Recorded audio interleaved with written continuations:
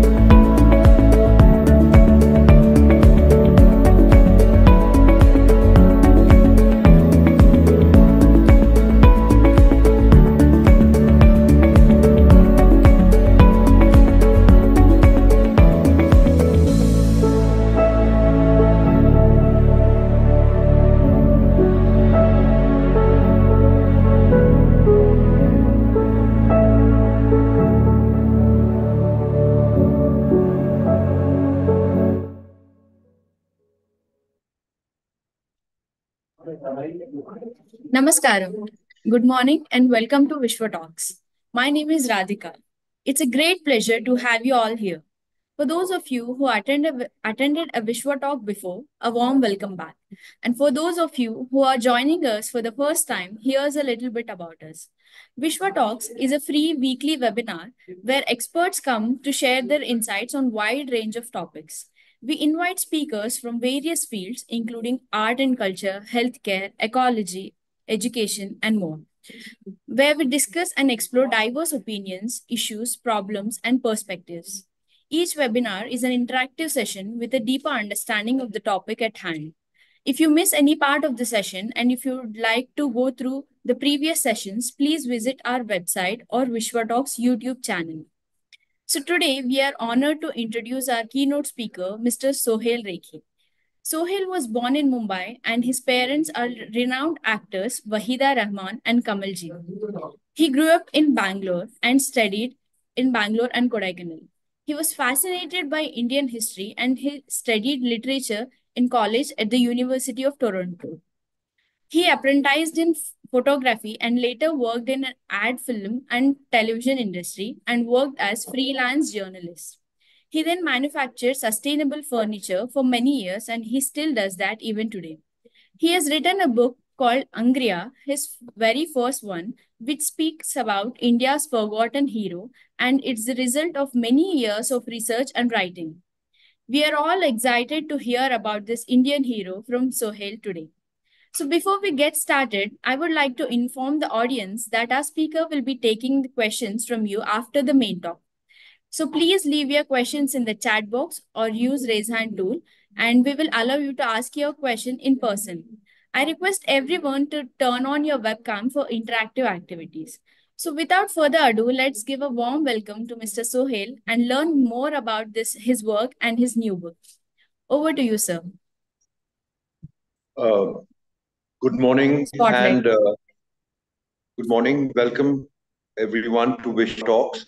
I am Good Sohail morning, sir. Rekhi, and it's an absolute pleasure being here and to have this opportunity to talk about Kanhoji Angre.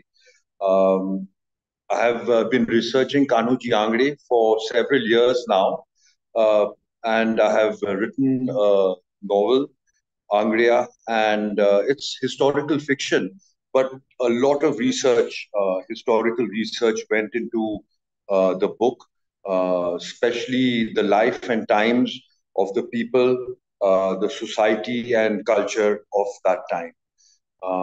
I, right from the beginning, I would like to say that I was actually surprised by the fact that I myself, being a student of Indian history, did not know anything about Kanhoji Angre.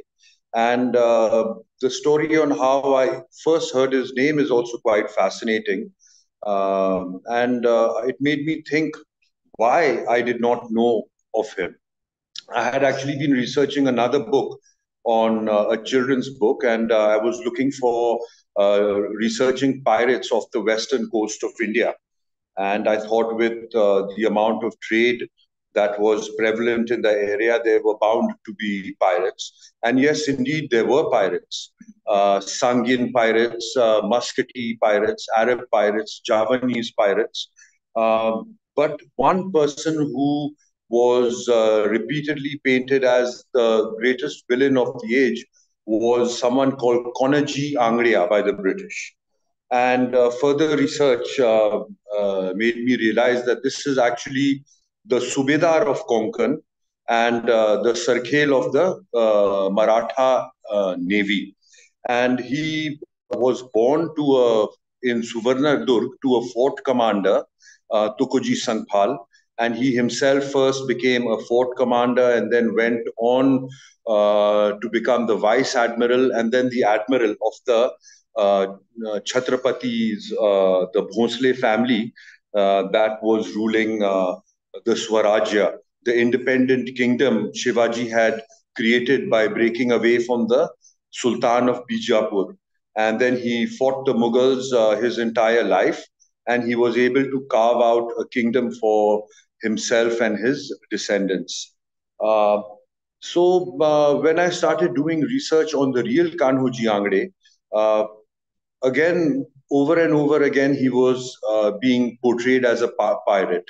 But these were primarily by the sources found in England, in Europe, and letters written home, journals and books that people were publishing. It was a great literary genre then of people returning from their postings in the East to talk about their experiences for the audience back home in Europe. And Kanhoji Angre, of course, was constantly painted a pirate. What is sad is that even during a recent panel discussion, uh, one of the panel members at the end of it said, no, but he was a pirate. Maybe his means and technology which he was using to fight his opponents could have seemed piratical, but he was not. This is one aspect I would really like to make clear first, that at no time did he conduct in piracy or what is basically looting. At that time, the Konkan was the most superior power in the Konkan and on the western coast were the Portuguese. They had massive ships with a lot of cannon, and they were much larger and had more artillery than anyone else around. And therefore, they ruled the entire coast. If they needed to subjugate any villages or forts, they could uh, bring their broadsides to bear on entire villages or forts and absolutely destroy them. So at that time, for around 200 years before Kanhoji's birth, the Portuguese were the dominant power in that area. The sultans of Bijapur, for whom Chhatrapati Shivaji's father was the Senapati, was the other great power in the Deccan. And uh, there was also the nascent European trading communities, the English, the French, the Dutch, and they were here as traders, and they had small warehouses um, from where they would collect their goods and then bring them to larger port cities where their ships would carry them back either on to Europe or for further trade eastwards. And while researching Kanhoji Angre, one can uh, see that he treated every power differently. He was well aware of the strength of the Portuguese, and at some level, he did give them that benefit that they have been here and they have control over large swaths of land and mainly the port cities from which all the trade was transacted. But the situation was not the same with the European traders. The European traders had come in from the West uh, merely to trade. But after the sack of Surat by Chhatrapati Shivaji, they asked the Marathas if they could fortify their positions. And they were given permission to build walls. And that was the limit of their transaction. They also had a treaty with Chhatrapati Shivaji, which allowed them to trade without paying local custom duties. And this actually is the crux of the whole problem with the English and Kanhoji Angre, the main antagonists of each other. And primarily, it was the British who were responsible for painting him a pirate. What had happened is that by the time Kanhoji had become the Sarkhel, he had realized that even though the British did have the East India Company had this treaty with the Maratha state, it only allowed them to trade without what was called dastak, a duty. The Portuguese had their own duty system. It was called the cartas. And so a lot of the traders who were trading up and down the coast often paid this duty to several different parties. They paid the Portuguese, they paid the Marathas. For example, if they were Dutch traders, they would have to pay the Portuguese, the Marathas, and also there were the Abyssinian Siddis. They were warlords from Ethiopia who had been well settled in India for hundreds of years, and they were the naval arm of the Mughal Empire. And they represented the Mughal effort and state in the Konkan. The head Siddhi was given the title of Nawab and was amongst the top luminaries if he were to ever attend court in Delhi. But Konkan was very far, not only very far from Delhi, but very far from their own rulers on what was called the Desha, the Deccan Plateau in Satara, Kolhapur, and then later Pune under the Peshwas. It is the distance is not much, but there are steep ghats one has to traverse, full of wild animals, very dense. to come down to the thin coastal strip that is the Konkan, but a very important coastal strip, a great producer of salt, possibly the greatest producer of salt in uh, the peninsular India. And if you are around places like Mumbai, whenever you come across something called khara, it would refer to salt pans that had existed in that period.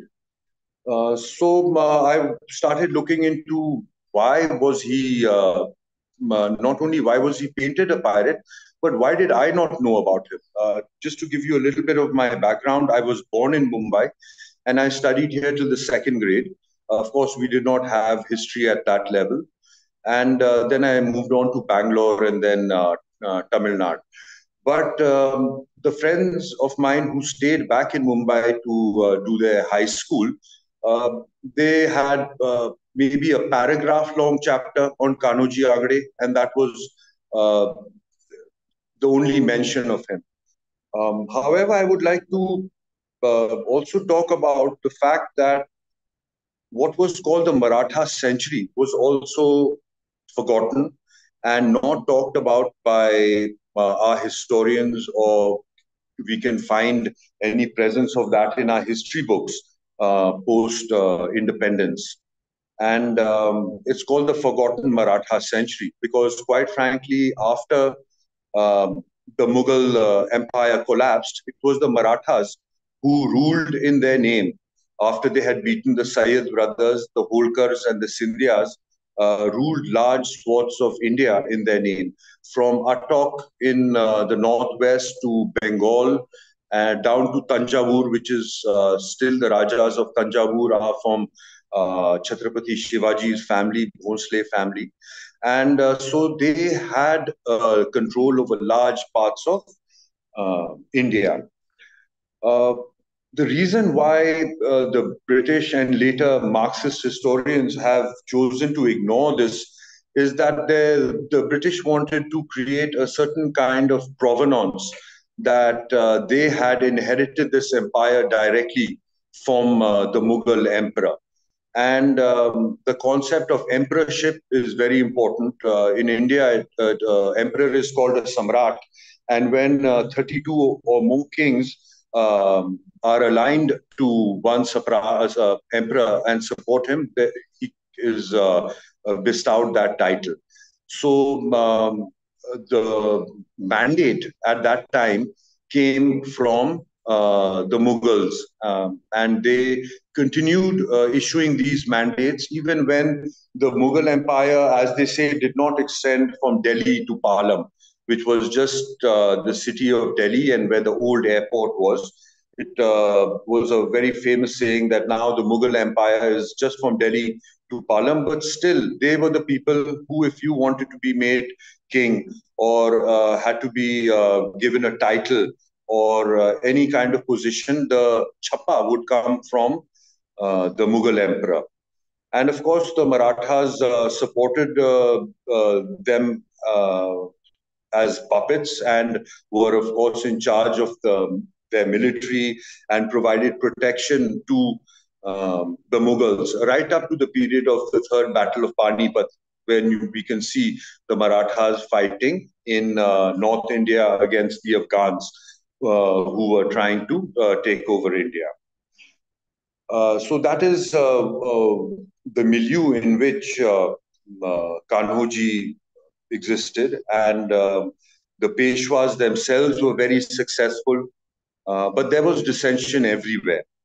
And we have, in losing the Maratha century, absolutely forgotten their Sardars, people like Kanhoji Angre. Kanhoji Angre was an extremely successful Sardar commander, and he has remained unbeaten. There were many times when the Portuguese, the British, and the Siddis ganged up on him. They formed an alliance to attack him jointly, and they were beaten. He was able to develop new naval tactics that rendered the size and the artillery of the Portuguese galleons meaningless. He would form a basically create a revolver made out of his galbat boats, small rowboats, which he had cannons in the prow, and they would follow these large galleons and shoot their masts and sails off, blow their rudder away, and then board them in literally in the thousands. Entire villages would climb up onto these ships and take them over. Of course, he was constantly at war with the Portuguese. This is not something he denied. He always said that he's not only at war with the Portuguese, and his intention is to remove their power from the Konkan, but he was also constantly at war with the Siddis. Of course, the Siddis were divided between 12 mahals. There were people he supported, there were people he fought against, but one of his dreams was to take over the Mahal of Janjira, which was one of the largest Siddhi uh, states and forts, and it had never been taken since the Siddhis had acquired it. He was very keen to get rid of this. Of course, everyone else had to pay a dastak to him, and these were the other traders, and whether they were of European or Indian origin. Even Indian origin traders, whether they were in from Surat or further south, had to pay this customs duty. And this is a system that was followed all through India. The payment of custom duties on goods traversing through your land. And the problem with the British was that the British were using their free pass, which they had been given by Chhatrapati Shivaji, to further sell that pass. So they would charge local merchants a fee and hoist the company, East India Company flag, and give them free transport. However, they were making money off the Maratha back. And this is something that Kanoji Angre did not allow. And his problem with the British was this, that they were basically passing off the passport, custom passport they had got from Chhatrapati Shivaji to any and all other traders, whether they be the Dutch, if they were okay with them at that point. You know, things kept changing. There was wars back in Europe that had a reflection of what was happening in this pre-colonial stage. But there was also dissensions amongst the Mughals. There were dissensions amongst the Siddhis. There were two East India companies at the least.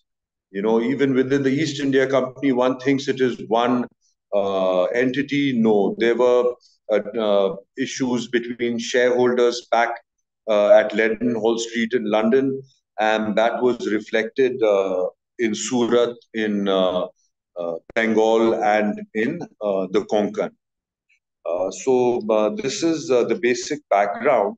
And when I realized that even a student of history like me could be fooled into believing he was a pirate, I thought that I needed to create a narrative that would in some way opposed all the several other narratives that were available at the time.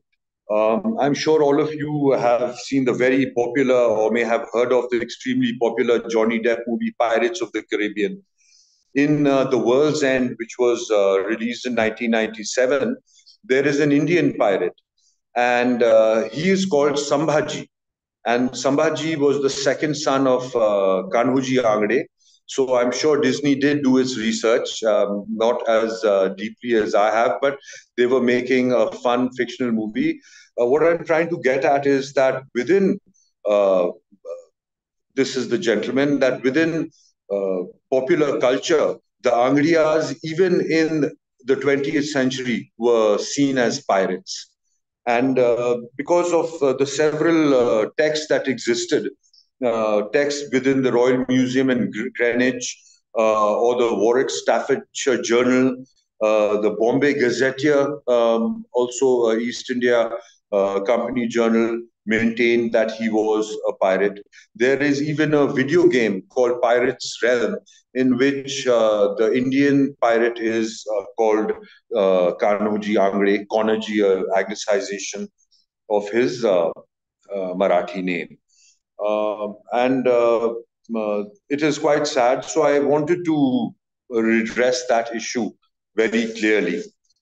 Um, now, going into research of Kanhoji, we realized that not only was he a very successful naval commander, but he was also a very good protector, and he was able to allow a lot of trade to go on in peace. He could have cut off the Europeans at any point, but he realized he also needed good quality silver, gold, and guns and cannons from the European traders. He tried to manufacture a lot of these himself, well aware that in Vijayanagar we had amazing metallurgical past, and he tried to get metallurgists, smiths from South India to work for him. But by that time, the European technology in cannons had far superseded us. However, at that time, we were the largest producer of saltpeter, which is a very important ingredient in gunpowder. So, having a monopoly on saltpeter, he started manufacturing gunpowder, and he wished to trade that with either the British or the French or the Portuguese in exchange for guns and cannons. And so he continued on very successfully. His revenue at that time was, towards the end of his life, around 32 lakhs a year, which is quite a phenomenal sum. And the dates of his life are 1669, 67, 69 to 1729. So just at the start of the 18th century. At that time, even the house of Bhosle was split between Kolhapur and Satara. So there was, at every level, there was dissension amongst all the people who were around in that time. India was known as the Soon Chidiya. It was one of the basically the three largest economies of the world, and it had been so for literally thousands of years. It was always India, or what you can call, the Desha, the subcontinent, China, and Persia. These three, well, there were no nations, but these empires, they were called the gunpowder empires because they relied on muskets and gunpowder to fight their battles. They had between the three of them 80% of the world's GDP. The rest of the world was 20%. So everyone had to come east, whether they wanted cotton or silk or medicines or spices, uh, any kind of producible good was produced in these areas. And so the whole world was coming to us. And when there is so much, one tends to fight over it. So even the company fought amongst themselves, the Bhosles fought amongst themselves. Of course, the Mughals did, and then they perished. And that, of course, was something that Chhatrapati Shivaji Maharaj had initiated. Aurangzeb had been very keen that Shivaji Maharaj take over uh, join him actually. He was very keen that he join him. But Shivaji Maharaj was very keen on being an independent uh, kingdom. And later on, of course, the Peshwas, they became the Sardeshmukhs of the Deccan, and they took the Chaut, which was one-fourth of revenue for providing security in the Deccan. And this was the background. And now we can move on to a little bit about the book. Though it is based on Kanhoji Angre, I've had to rely on my imagination and sometimes have composites of characters to create something that is interesting. But I have tried to maintain, total veracity when it comes to battles fought, how they were fought, the times he was attacked. And it is true that were unable to, once they were unable to dislodge him, they did attack him during his daughter's wedding, well knowing that it is he's celebrating it with his people. They would, attack him during religious festivals, knowing that they are doing, for example, during Nariyal Purnima, which is a very important festival here in the Konkan. And they did try their damnedest, but they were unable to beat him in his lifetime. Then governors of Bombay, it was not a presidency then, but the little port town of Bombay, uh, people like Charles Boone, uh, in his lifetime started painting him a pirate so that uh, their head office in London could finance his Bombay Marine. What we know of the Indian Navy actually, ironically, was started as a response to Kanhoji Angre, the Bombay Marine. And he petitioned London to give him finances to build a naval squadron locally. Earlier on, they would come in from Britain. Commanders were sent in, but he wanted a local marine outfit for protection of the trade. And this later grew into the Indian Navy. However, the Western Command in Mumbai, Naval Command, it's what is known as a dry frigate, is called very gladly, and thankfully INS Angre. And I think that's a tip of the hat to our realization of how important he was to our naval efforts and at being able to basically delay the British successes in India. In the years of his lifetime, they were absolutely unable to make a dent. And then his two elder sons, Sekhoji and Sambaji, were also able to uh, control the Konkan for the Angrias. It's only after the passing of the two elder brothers there was dissension not only amongst the younger brothers, Angre brothers, but also between the Kolhapur and Satara problem had gotten worse. And now there was a third player in Maratha history, which were the Peshwas. And though they had started off as the prime ministers to the Chhatrapati, they were now their own. Uh, uh, they were their own power center. Of course, one must not forget that initially the very thought of having a navy was initiated by Chhatrapati Shivaji Maharaj. And he had the Darya Sarang and even some Abyssinian warlords with him.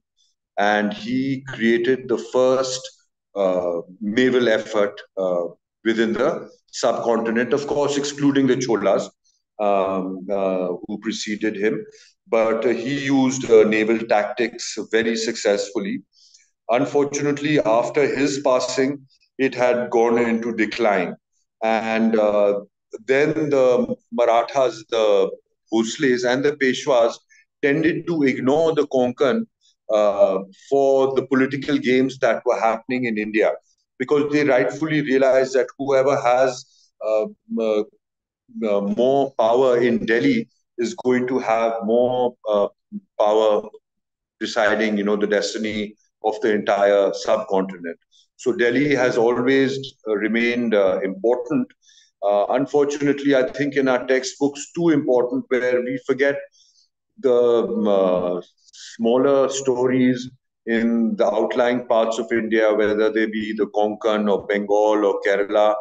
And I think we really need to focus a bit more on that to see why the center was important. It's because the periphery was doing so well and was successful and was so rich. And these were entrepots to all the trade that was coming in and out of India and making it such a wealthy nation. Uh, and now we can possibly, let me just check my time. I have a few minutes more. Is there anything else we can? I'm just very happy that in the government of India, at least, has recognized the importance of Kanhoji Angre. And we do find there used to be a cruise ship. Earlier on, it was only that cruise ship, Mumbai, Goa cruise ship that was called Angria. Now, of course, off Sindhu Durg, 100 kilometers, there's a coral bank, which is called the Angria Bank. INS Angre, we have some lighthouses. But I am really hoping that every Indian student of history, every Indian gets to know about someone like Kanhoji Angre. He was so successful in his lifetime. He was a practical, reasonable man, a cosmopolitan man. After his after he was attacked during Nariyal Purnima, he made sure that either he had Muslim or what were called Topashi, Indo-Portuguese Christian soldiers amongst his garrison, so that if they went away for their festivals, someone else was there. And if his Maratha and Koli people garrisons went away, there was someone always guarding his forts and providing security to the trade that was going on. He became so wealthy that he had to mint his own coins. And this is the Ali Bagi Rupaya, which was minted in silver. He got uh, people from the former state of Bijapur to help him with this. And though it is on one side it is written in Urdu and in Persian, sorry, and on the other it is in Marathi. It says Shri, and his seal was also, this is Gopalgarh, and these are his forts. They were usually built on promontories, and they were able to view all the trade that was passing through, and they could also provide cannon fire. Uh, so if someone was being chased, they would tend to come and seek refuge, under the cannon fire of these forts. Of course, a lot of people would try to escape these kartazes, go out into the sea, and get attacked by the real pirates. And we did have pirates from Muscat and further up north in Gujarat. Javanese were also roving this area, and even by that time, European pirates had come in. So there is a very famous incident of the pirate Avery taking Aurangzeb's ship. That one ship was worth 52 lakhs at that point, which was worth more than the East India Company. And Avery, of course, is supposed to have escaped to Madagascar, but he was never caught. But 52 lakhs at that time was indeed an emperor's ransom. And so, yes, there were pirates at that time, but Kanoji Angre definitely was not.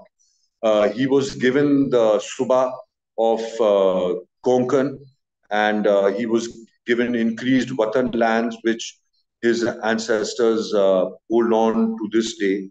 His family is still in existence in Gwalior and in the Konkan in Alibag.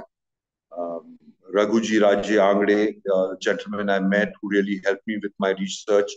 He is still there. Tulaji Angre, named after his ancestor, is in Gwalior with his family, descendants of the CS Angre branch.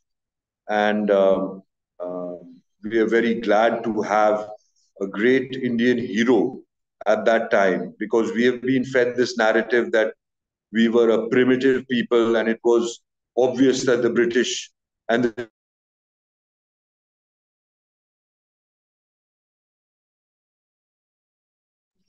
Sir, can you unmute yourself?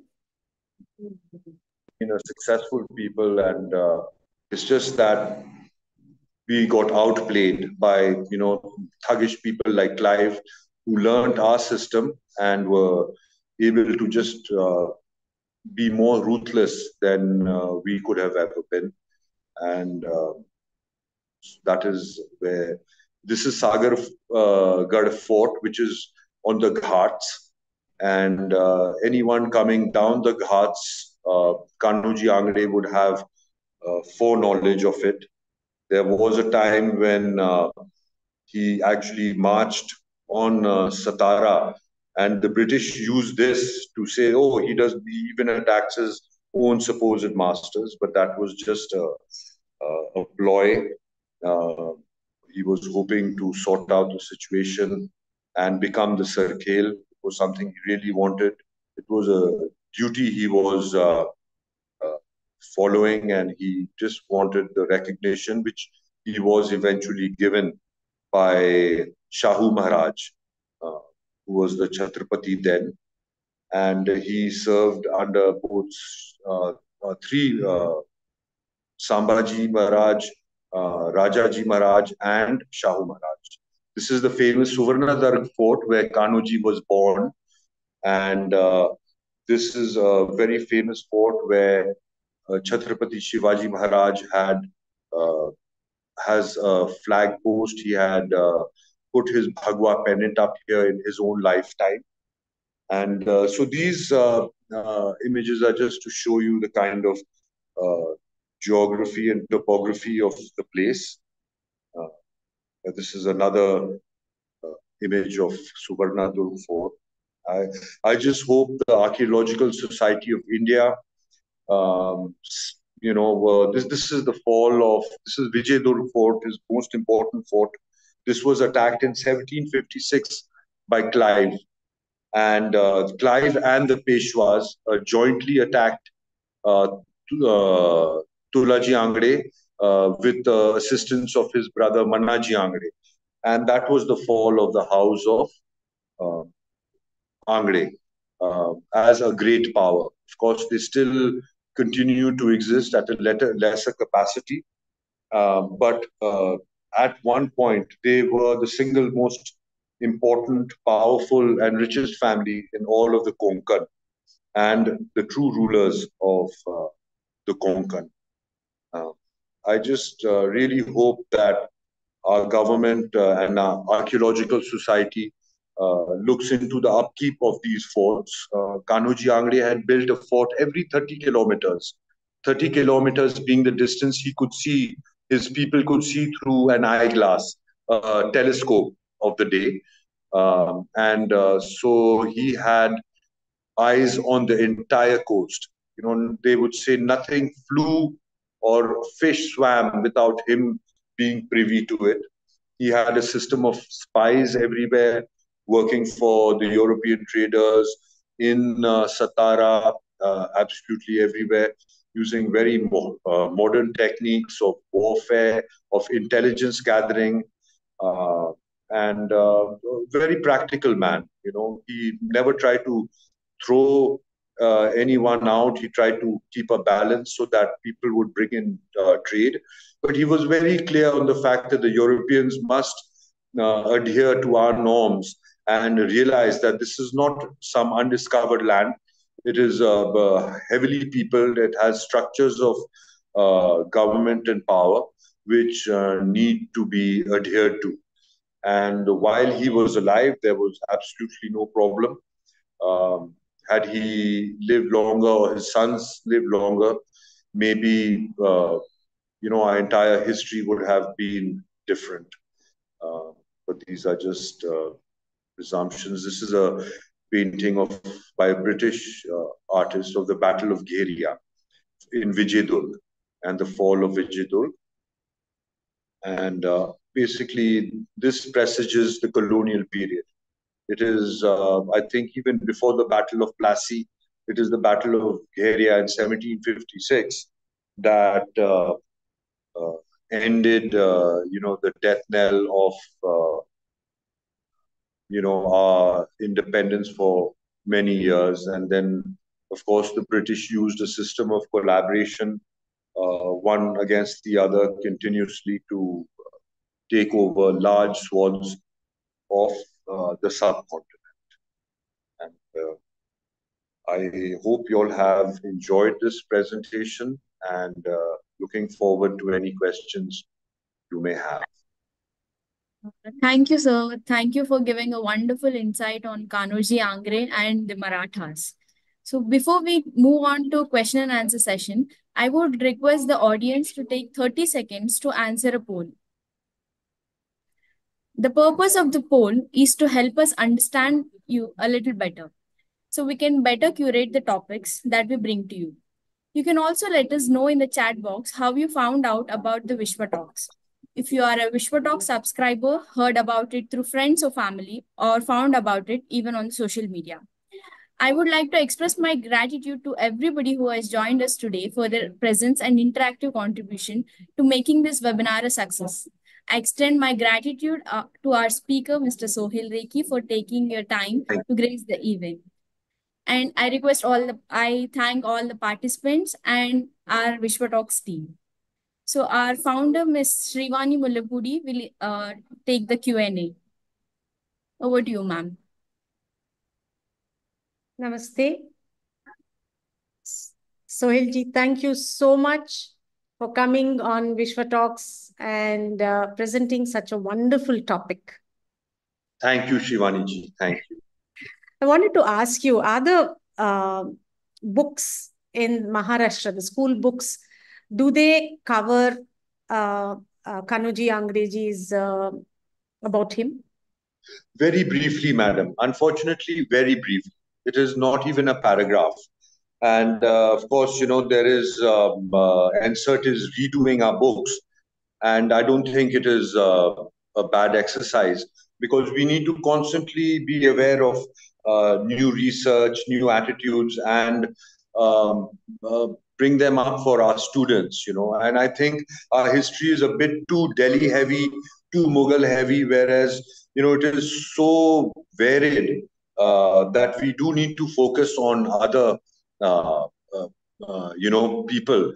People in Maharashtra should know about people in Tamil Nadu or Telangana and Andhra Pradesh or Bengal, and vice versa. I think the only way we can have some national cohesion is if we know each other's heroes. Unfortunately, in Kanoji Angre's case, even there's very little. He's just mentioned in passing that there used to be so and so person, but very not detailed, unfortunately. It's wonderful that you have done research on such an important topic at a time when the country is realizing that our national heroes have not been given their due importance.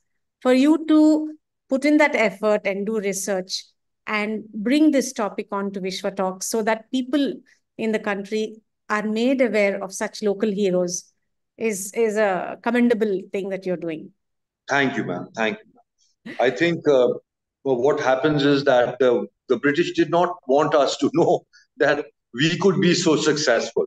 I think you want to hide the success stories, and that is the problem. That's something we need to fight. So I heard that when did the Mughals become weak? In which years did the Mughals become weak? When did the Marathas take over? And I understand the Britishers have actually taken over the country from the Marathas and not the Mughals. So can you give us a little light on that? Yes. So basically, the Mughals started. The Mughals collapsed after the death of Aurangzeb. Aurangzeb was, a very conservative, bigoted ruler, but powerful militarily. But his policies had already started causing problems in the Punjab. And of course, Shivaji Maharaj, whose father was part of, Aurangzeb was able to crush Bijapur and Golconda. But he thought, once he's done this, he's got a free reign all the way down south. But out pops Shivaji. And Shivaji just did not let this happen. And Aurangzeb died in 1707. And that is the end of the Mughal Empire, rather a powerful Mughal Empire. It collapsed after that because none of his sons, and of course the Mughals have this concept, the sons would fight to death. It was that, it was the coffin or the throne. So they would, a civil war would break out every single time. Uh, We can hear you. One of the emperors would fall. And 1707 was the end of a powerful Mughal empire. And in literally, Plassey was 1757. So in the next 50 years, end of story, and the British had become quite a powerful player in India. Can you give us a little distinction about the Battle of Geria in 1756 and the Battle of Plassey in 1757, and how this was a turning point for the Britishers? Yes, the Battle of Plassey, again, the British allied with the Peshwa and with Manaji Angre and attacked Tulaji Angre and destroyed Gheria and the entire Angrian fleet. I think it was, Clive's realization that they have no, India, even now, caste system is very important. And not anyone can become a ruler. One needs to be from the right caste, from the Kshatriya caste, and be a Jagirdar, basically a landowner or from that aristocracy, because only that caste is allowed to own land. Of course, the Peshwas were Brahmins, but one had to be a landowner. And I think Clive realized that as traders, they cannot make inroads. They needed to. I think his experience in the Konkan taught him that what he needs to do is become a Jagirdar. And once he was able to become, make the company a Jagirdar after the Battle of Plassey, then there was no looking back for the British. They were one of the many Jagirdars and Rajwadas then that started competing towards the primacy in Delhi of the throne. There is a question from Mr. Shmuel Yerushalmi. Please unmute yourself.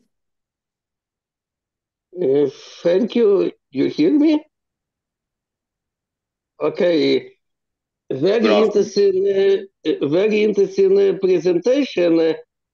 I very enjoyed from this presentation. And I want to ask you next question. How, according to you, the story of Kanoji can support education, can support improvement education of young generation? Sorry, of young? I'll repeat that. Young generation. By sharing the story of Kanhoji Angre, what is the impact we can have on the younger generation by sharing it in schools? Well, I think being aware, so we are fighting this narrative that we were taken over by European powers because we were in any way primitive, or incapable. And that is just not true, because we see many examples in pre-colonial India of our extreme success and the fact that we were amongst the third largest economies and militarily also very competent. So there is over the years it's taken on a racial tint, and it's something I just want to remind ourselves of, that this is not true. So, Shumen, what I would like to say is, in India, when the Britishers left, they ensured that they killed the Indian education system, the Gurukul system. And even some of the leaders of that time were very influenced by the Western thought. And a lot of Western concepts about culture, about values, about success has been thrown on the Indian psyche, which has had a major impact in disintegrating our family systems, leading to major problems. So now there is a slight realization that our history books have not been changed for 70 years after independence. Our local heroes are not recognized. So it is a commendable work that Sohailji has done, where he's bringing out a local Navy commander who has laid the foundation for the Indian Navy in Mumbai. Could you talk a little bit about his impact on the Indian Navy in Mumbai, please, Sohailji? Definitely, there was a great increase in shipbuilding. So there were shipwrights got from all over, all parts of India, primarily the western regions, Gujarat and Kerala. And they were concentrated in this area. There were dry docks built. There was dredging of ports, canals. So there was a lot of maritime trade and maritime transportation at that time. I would say there was more then than what we see now in Mumbai.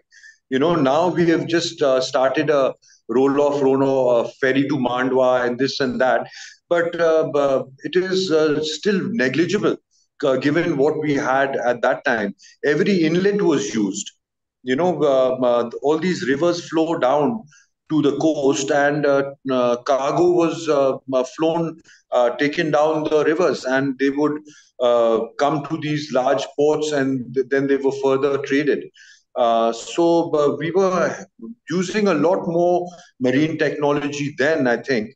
Of course, it is much better now. We have Coast Guard and everything, but we need to again, you know, go back to that period, at least from a private point of view. And of course, militarily, we have established these areas as important sites. And the technology of shipbuilding, that also changed. Earlier on, we would tie our wooden pieces together with a rope, but once we started putting cannon on the decks, then we had to caulk it, and the technology changed. We would borrow from the best, as everyone constantly does. You come across a technology that is better than yours, you immediately absorb it. And Kanhoji Angre was very good at doing that, absorbing the best technology available. Yes. So Indians have been in the last 70 years told that we are inferior, and our the presence of naval of India across the world has been removed from history books, either the Cholas or on this front between the Gujarat, Bombay, Kerala. So much of trade took place over thousands of centuries, but none of it was actually shown in our books to our younger generation. The pride, the identity that should be given to our children has not been given. I think that is the impact it has had. Yeah, we have another question. Mr. Sivshankar Babu, can you unmute yourself?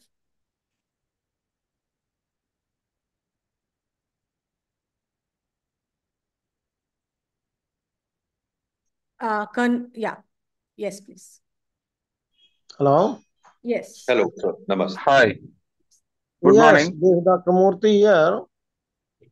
I'm just driving. Let me park. Okay, I will give you a minute. Park and make a No, call. no. That's all. I'm settled now. Yeah.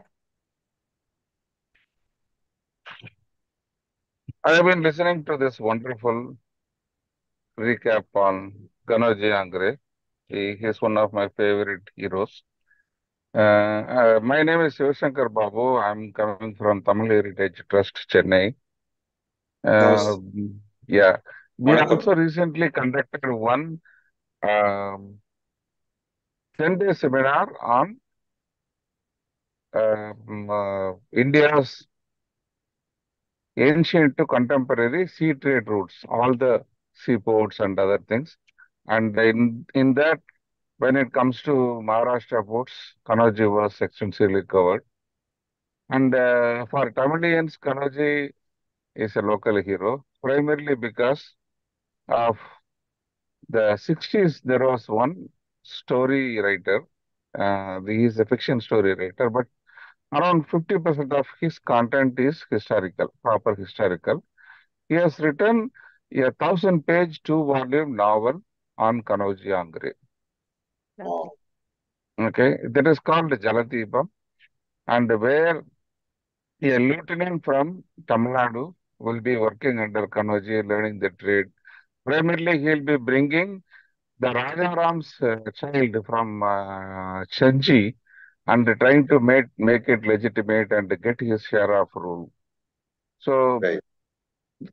Kanoji is quite popular and well known in Tamil Nadu, primarily because of him. He is an excellent writer. He has written another phenomenal naval warfare novel, three parts, around 1,500, which is called Kadalpura. Again, this Kadalpura, Jaladipam are the names of his capital ships. So excellent.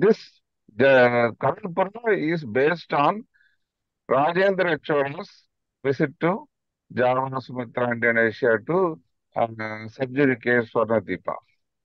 Okay. Oh, this Definitely, is very fascinating. I had interesting not things. even Yes. heard of it, and I'm so Yes. glad you brought this up. I would very much, look into this, because even though my book is finished, my obsession with the man is not. And I'm really keen that, yeah. So that I hope there will be I'll some connect with you. I'll connect with you and share you some more efforts. details regarding Sure, sir. this. I And really appreciate. also, regarding Kanoji, earlier he was working as totally. There is an independent person, and later on a truce with Shahu, and he formally becomes a Sarkhel of Maharashtra Empire. Okay, right, Okay, he was not a traditional Sarkhel. He was the pirate.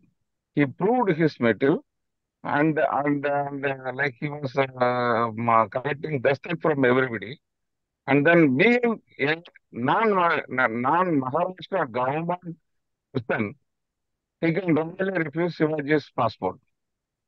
That's why he was collecting from British also the dastak everything. He doesn't care. Who is that? Dastak and go. That is how he was fighting with Siddis of Sindhis and others. So all this is graphically represented in that book, beautifully written, a nice mix of fiction and passion. And definitely, unfortunately, there is no English translation available. Otherwise, it would have been a great one. So definitely, I'm looking forward to your book on similar lines. And then definitely, a lot of local heroes like this who have beaten British in their own game are there in Tamil Nadu, Karnataka, like Kunjani Markandir in Kerala. right, Their stories are not at all highlighted. Only now, the Kunjani Markandir story is there as a Malayalam movie, big grosser starred by Mohanlal. So right. soon these things should come, not as the fiction triggers, and the books should reach them into the limelight and get more facts. And from that aspect, you've done a phenomenal job by the descriptions you have given. Great work and all the best. Please share your contact details through email. I think the organizers have my details, and we can connect and we can discuss on this a little later. Raman Nandri, sir, I will definitely do that. I will do that. I'm very looking forward to this. Thank you, sir. Thank you. Sorry, I am driving, so I'm not able to ping much. I will just share my email ID here. Sure. Okay. Thank you. Thank you. There's been a lot of connection between the Marathas and the South. In fact, they have supported when a lot of temples were being destroyed. Would you say a line or two about that, about Tanjore, or how the Marathas have contributed to the South? Would you be able to? Who are you asking? There is Mr. Shiv Babu? Shankar, Babu. Haji, please. Yeah. See, when initially Nayakas Vijayanagara was there, at the scattering of the Vijayanagaras, the Nayakas become independent. Tanjore was ruled by a Nayaka. And at that time, Maratha was spreading his wings and then slowly reaching up to South India, Tamil Nadu, and certain parts. Okay. One of the similar heroes, Murari Rao, who is a horseman, who heads the Maratha Light Horse Division. He is also a similar person like Kanoji Angre. He was doing the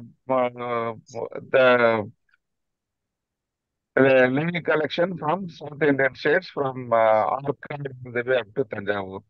Slowly, the rule of Nayakas was not good, and they asked for Marathas to intervene. So, a branch of Maratha came in. They removed the Nayakas, but instead of restoring property, Marathas took over, and then they were okay with it. That is how Maratha rule continued for such a long time. Even now, Tanjavur Big Temple, the trustee is Maratha Rajdhara. Okay. All right. Okay. Right. And then Maratha branch, initially in India, in Tanjavur, initially they fought with British. Clive in Devikote, there was a major war in Devikote. Britishers lost the war first time, but by the second time, Prodigal, the last Maratha king in Tanjavur, he made truce with the British so that at the time Tamil Nadu was a fight between British and French. So he decided to get aligned with the British. So that is how slowly the British took over the Marathas and closed the branch in Tanjavur. That was an interesting story also. Thank Hope you. someday somebody Thanks will. for the opportunity. Okay, Yeah. thanks. Mr. Colonel Professor Dr. N. Muthiar, please. Yes, I would like to ask a question.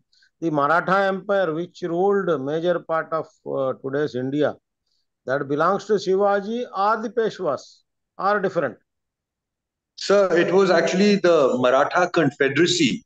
So there was different Sardars of the Chhatrapatis, of which one was Peshwa, the prime of all his Sardars, the chief Sardar. But there were also the Holkars, the Gaikwads, the Scindias. You know, the Scindias ruled Madhya Pradesh. The Gaikwads were in Gujarat. The Holkars were in in the central provinces, basically. So it was a Maratha confederacy. What Shivaji Maharaj's family was able to do was to unite these different families, and it was not just Marathas. There are no lines. Literally, there was people from eastern part of the central province. There were people from Telangana. There were people from everyone in that army, and of course, the lead was taken by these very successful Maratha Sardars, which were part of what is called the Maratha Confederacy. No, but my question is the Maratha Empire, we see so many maps, that is originated from Shivaji or the Peshwas? Peshwa was one among the confederacy. There were a group of people who promoted the Maratha Empire, and one of the when you add the Holkars and the Scindias, Peshwas was one among the team. Okay, but then this the empire originated from Shivaji only, we can say, not necessarily. Yes, sir. It can definitely, the origin was there. Otherwise, there would have been no empire. They would have been the tax collectors of Bijapur or the Mughals. But Chhatrapati Shivaji Maharaj was very clear about creating his own identity, being his own man.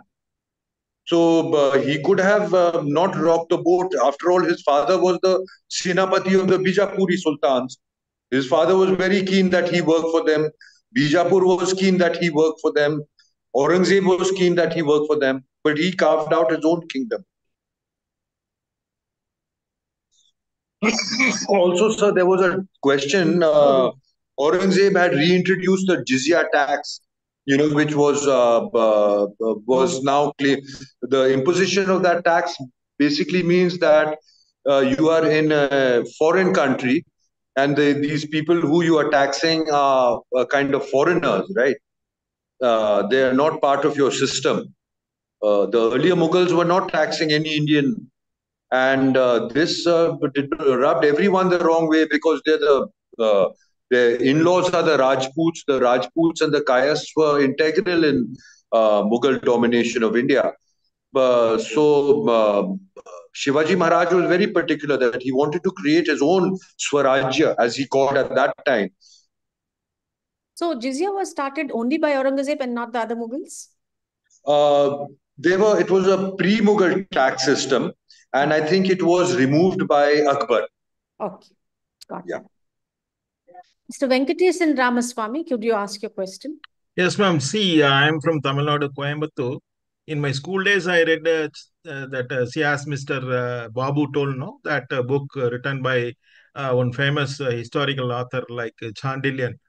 He clearly described that the story of Kanhoji Angre very much. So once I saw this your thing, no, immediately I jumped into it and registered for this. And if possible, that if the book is made available to all other people, then it will be very good because he has thoroughly researched and done that thing. So I'm very much impressed with this seminar, and I'm so happy to hear more things like that in future. We really look forward to very happy to hear what you said, and we really look forward for more people to come on Vishwa Talks and talk about local heroes. Yeah, and thank you, Sohelji. It was a wonderful talk. You have given us this opportunity to present Kanoji Angre to the public. Thank you, Srivaniji, for this opportunity and platform. I think, this needs to go to all parts of India, not just Maharashtra. And now this is such a beautiful vehicle to do that.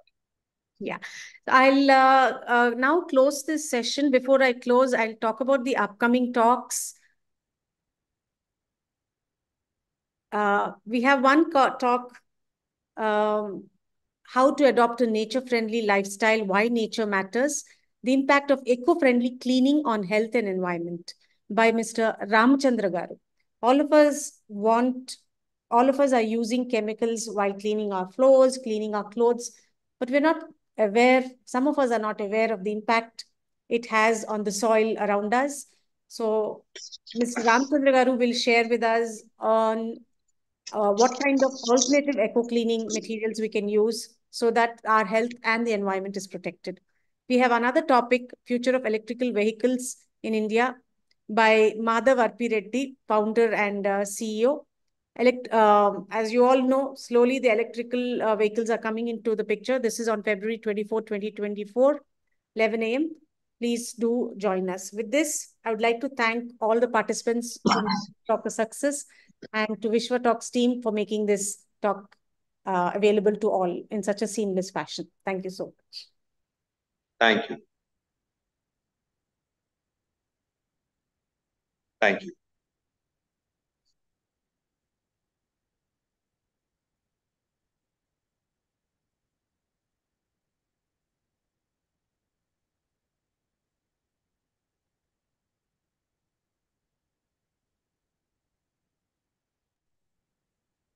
Please join in the breakout room.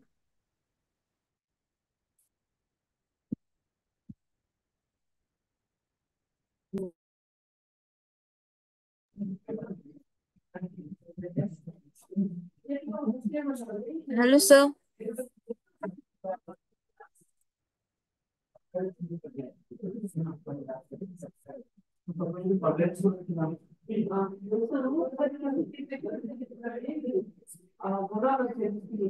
Wow, sir.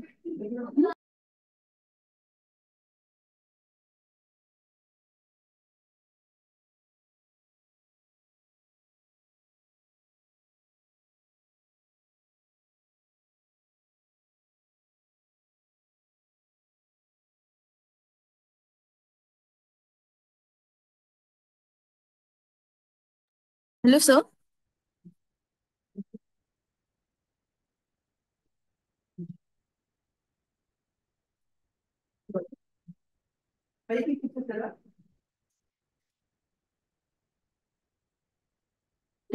Join Ayava.